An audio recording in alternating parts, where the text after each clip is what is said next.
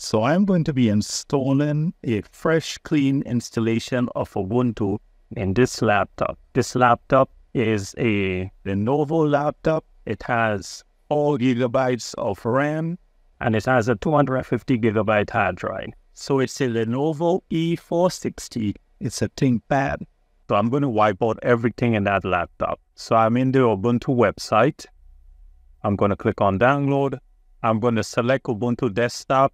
Get Ubuntu desktop, click on that. So there are two options here. So this is the Ubuntu 22.043 LTS, and this gives you an explanation what it is. And this is the recommended system requirements, and this is the other selection. So I'm going to select this one, the Ubuntu 23.10. I'll click on download. So I'm going to download Rufus, and this is going to create a bootable USB drive with Ubuntu. So I have to download the exe file. I already downloaded it. So this is the Ubuntu ISO file. It's about 4.81 gigabytes in size. So I'm going to open Rufus. So I'm going to be using a USB drive, and the USB drive size is 16 gigabytes. I'm going to click select. I'll select the Ubuntu ISO file, click open. I'm going to leave everything else as default. I'll click start, click OK, click yes. So it's going to wipe everything out from the USB drive. I'll click OK.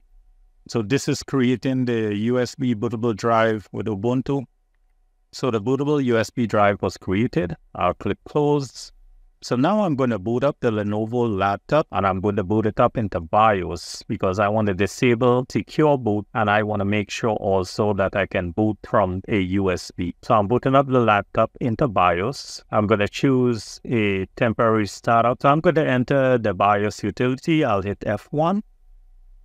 So these are the specs of the computer. This is the CPU type, and the installed memory is 4 gigabytes. So I'm going to go to config, and I'll select USB. So I want to make sure that I can boot up from USB. It has to be enabled. I'm also going to disable secure boot.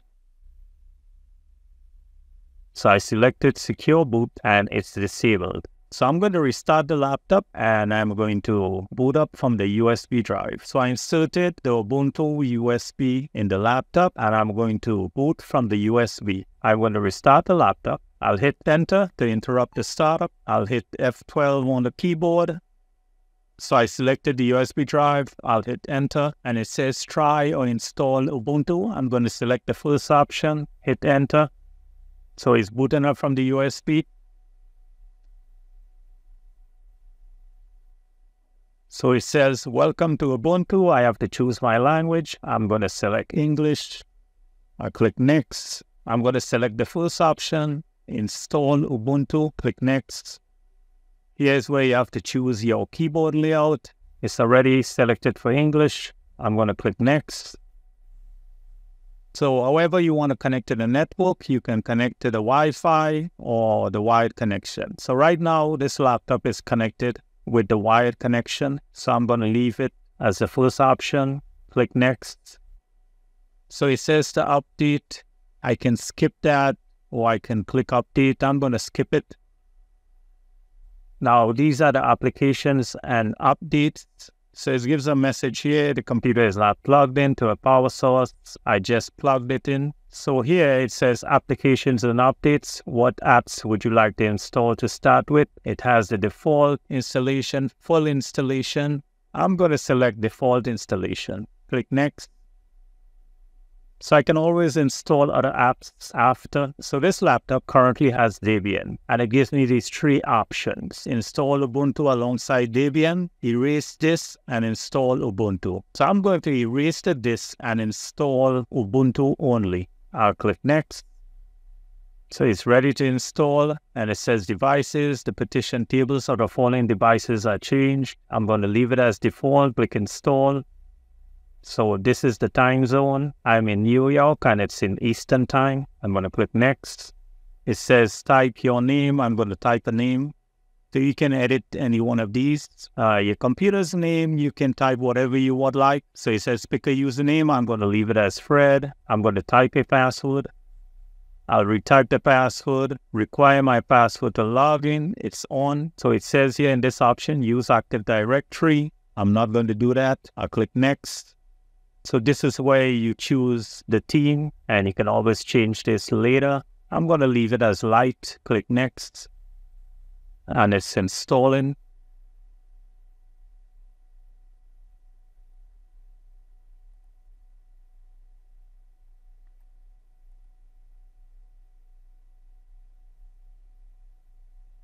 So Ubuntu is installed and ready to use. I'm going to click on restart now. So I have to remove the USB drive. I removed it. I'm going to hit enter on the keyboard. So I get the login screen and the laptop. I'm going to log in. I'm going to type in the password. So I get this screen, connect your online accounts. I'm going to skip. So in this option, help improve Ubuntu. So now I'm going to select no, click next. So it says here ready to go, and I can use the App Center to install apps like these. I can open the App Center now just by clicking here, but I'm going to click done. So this is the home folder. This is similar to File Explorer. Here's a list of the folders. It's desktop documents, downloads, pictures, and music. So on the left side, this is the grid icon. When I click on that, it will show me all the apps.